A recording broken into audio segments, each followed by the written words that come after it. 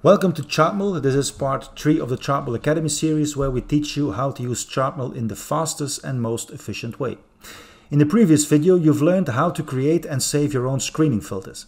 In this one, it's time to save these results of those screens into personal watch lists in order to further analyze them individually and determine whether or not there is a potential trade setup. My name is Christoph. Welcome to ChartMill.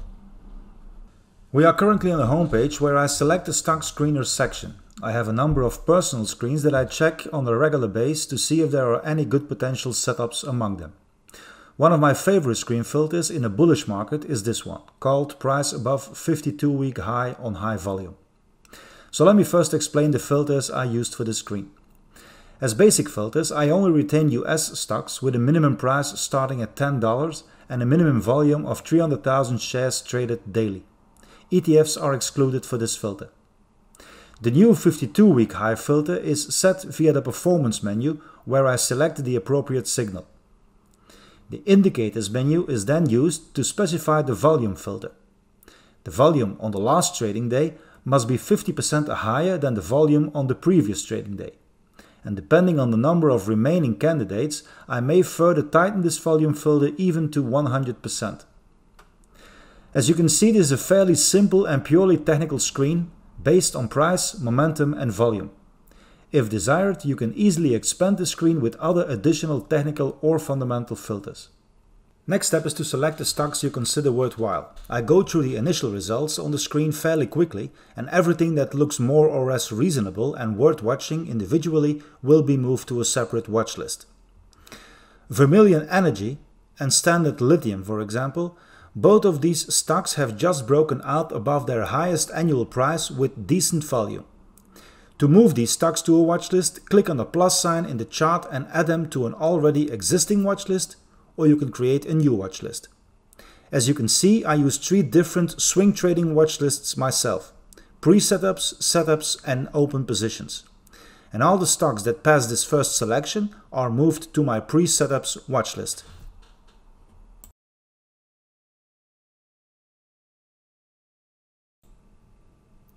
After the initial selection, it's time to look at them in a little more detail. I then open the pre-setups watch list, in which I have just placed all the stocks that survived my first manual selection.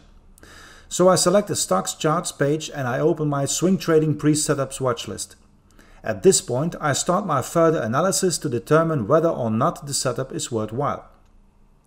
A very useful feature when researching these stocks is the ability to open your entire watch list in the Analyzer tool. To do this, select the Analyzer page and click on the tab Analyze Your Stocks. On the next page, open your watch list. In this case, I select my pre-setups watch list. In the upper left corner, you'll see all the tickers that are part of that watch list. For each stock, you'll get a technical analysis, a fundamental analysis, if available, but also the summary profile, a simplified chart and the analyst ratings. If needed, you can open the chart tool or consult the complete profile of each stock.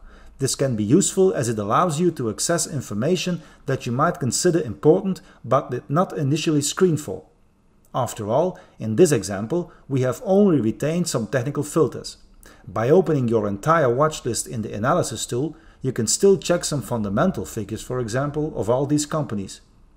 All this information can be helpful to determine whether or not you wish to effectively keep the stock as a setup. The best setups eventually end up in my actual setups watch list, in which I then determine the entry, stop loss, position sizing and so on. It would take us too far to explain this process in this video as well. But in the next video I will explain a bit more about how I do my analysis and how I determine my risk and trade management using ChartMill. Finally, the setups which have been triggered and thus become part of my portfolio are kept in the open positions watch list. This gives me a direct overview of all my swing trading positions. After the market has closed, I open this watch list and see if any adjustments are necessary for one of the stocks in my portfolio. An overview of all your watch list can be found under your account. Click on your username in the top right corner and then on My Account. On the next page, click the tab Watch Lists from where you can manage them. You can open your watch list individually, delete them or even change the name. After selecting one of your watch lists, it's possible to delete one or more stocks from that specific list. I'll just open my swing trading open watchlist for now to show you another feature that you might not know yet.